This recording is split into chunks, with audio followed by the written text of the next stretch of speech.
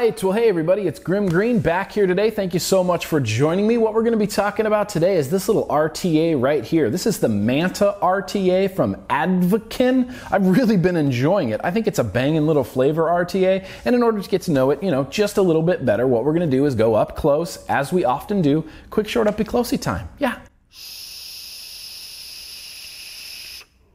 Alright, yeehaw. Well, all these parts down here kind of represent the Manta RTA. You get two glasses included with it. One's like the, the bulbousy fishbowl type of glass, and then the other one's just a straight up and down glass. I've been using this bulbousy one because, I don't know, I think it looks kind of cool. It's a nice change of pace sometimes to have your tank look a little bit different. But today, when we put this together, I think I'm just going to use the straight, vertical up and down glass tank. So the Manta kind of has this, I don't know, velocity-ish looking deck. It's basically a velocity style deck, but the top two post holes are like moved in a little bit. I don't know. I don't see any real benefit to that. I didn't notice any real benefit to that when building. I think for all intents and purposes, this is basically just a velocity style deck. Some notches right there in the base. The center one is your airflow, and these two over here are for your wicks. And then of course you have airflow on the bottom. 3 holes on each side that are adjustable, and this AFC adjustment is a very, very firm adjustment. It's truly and honestly actually a little bit difficult to adjust. These O-rings just hang on for dear life. I cannot get this closed at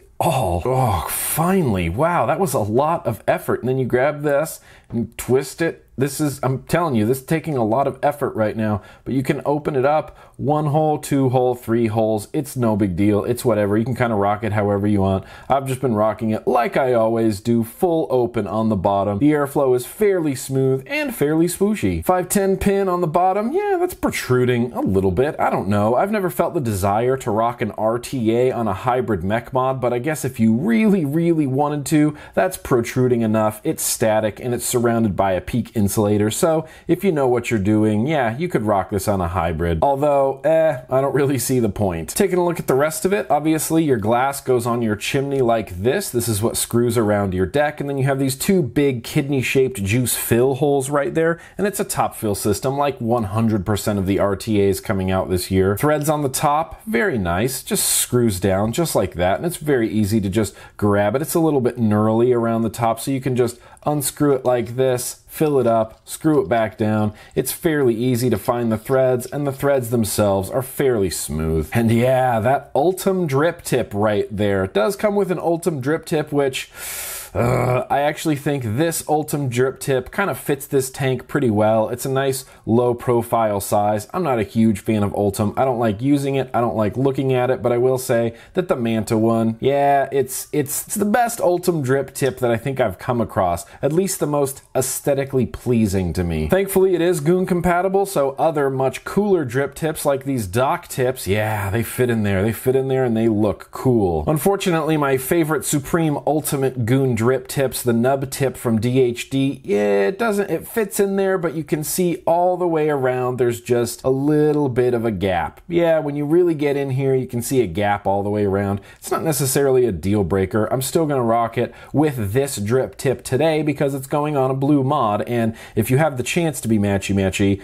you gotta take it. So yeah, that's just the build I have on there for now. I'm just gonna give it a quick wick, juice, and fill, and then we're gonna get back out to normal view. We're gonna vape this tank.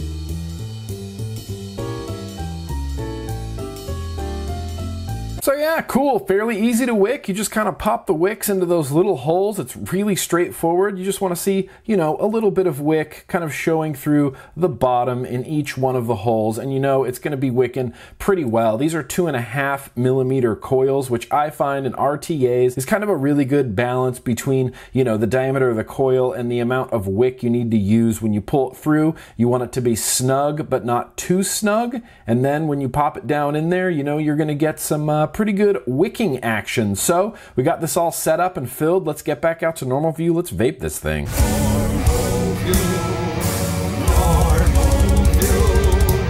So yeah, that's the Manta RTA up close and personal, man. I have really been enjoying this RTA. Like I said, I was using it with the bulbousy glass for a while just because, you know, you kind of want your RTA to look a little bit different sometimes. But this time I decided to go with the straight glass. It just looks very cool, very clean. And I actually like the branding on this. It's kind of the shadow outline of a manta ray. And I just think that looks really cool. And plus, I think it's really cool using my Manta RTA on top of my Squid Industries mod. Whoa, we got a whole aquatic thing going here, and it's blue, and a blue drip tip. That's it. I just killed the game.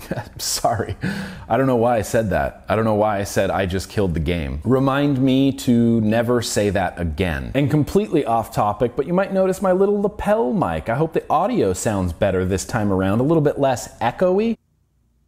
Anyway, like I said, really enjoying this Manta RTA. I like the airflow. I don't like adjusting the airflow because it's honestly kind of a pain in the ass. Even when it's on your mod, it is stiff. My airflow is stiff. This ring has a lot of resistance to the point where if I look at it and I go, I'd kind of like to close that down a little bit, I think about how difficult it is and I go, it's fine, full open. Yours might be different. Your mileage may vary. Yours might spin much easier, but I'm telling you, mine right out of the box was really difficult to spin and remains very difficult to adjust. I can only review what I have in front of me. They sent me one and it's difficult to adjust the airflow, so there you go. Otherwise, the fit and finish of this RTA, very nice. All the threads are very smooth. It looks really cool. The deck is basically a Velocity style deck. It's easy to build. It's easy to wick. You just pop your wicks down into the little chambers. You fill it up, you wet it down, you're good to go. It does come with an Ultim drip tip, but as Ultim drip tips go, it's not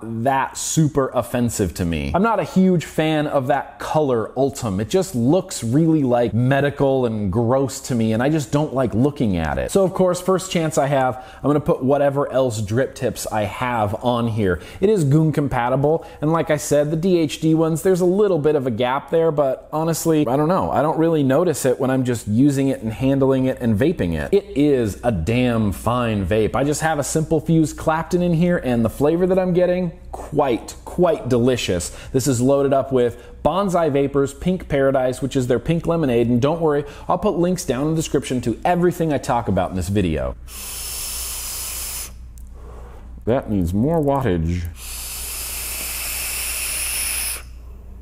One of the things to me that makes a good RTA is if there's no danger of leaking. I found that 2.5 millimeter coils, and you pull that cotton through fairly snug and you tuck it down, it wicks like a champion and it doesn't leak. I always try 2.5 millimeter coils in all of my RTAs, and most of the time, first try, I get it in there and it's wicking and it's not leaking, and I think, wow, maybe I just got lucky. So I'll tear it down, I'll wick it again, and if it happens a couple times in a row, like I can do it consistently without leaking and it's easy to do, then I consider that a huge positive, and that's what happened with the Manta RTA. I built it and wicked it, I vaped through some tanks, I thought, wow, that was really great. Maybe I just got lucky because I've had no leaking, no gurgling, nothing but delicious warm vapor into my mouth hole. So 2 or 3 times later, after wicking it and vaping it and re-wicking it and vaping it and re-wicking and vaping it, I can wick this consistently and it doesn't leak, it doesn't flood, it doesn't gurgle, it doesn't do anything but provide me a really stellar vape experience.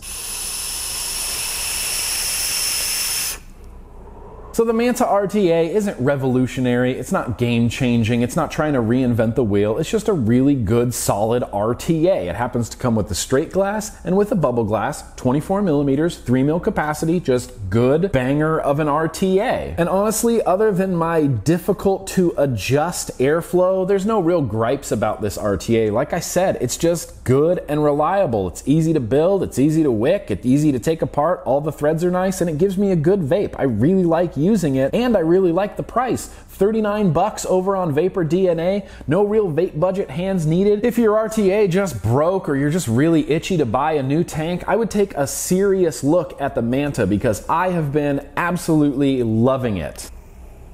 And the airflow, did we even talk about the airflow yet? The airflow is great. It's plentiful, it's smooth, it's swooshy, it's everything that I want in an RTA airflow. All right, well, I'm gonna wrap this up, but thank you so much for watching, everybody. It's the Manta RTA, coming highly recommended. I'm giving it a thumbs up. I'm not really handing out any banana stickers right now because I feel like banana stickers are reserved for, I don't know, like top tier, top of the line, amazing products, in my opinion. But that's what I got, everybody. Manta RTA, and like I said, don't worry, I'll have links to everything I talked about down in the description to this video. Thank you so much for watching, everybody, and as always, yeah, dude, let's keep on vaping.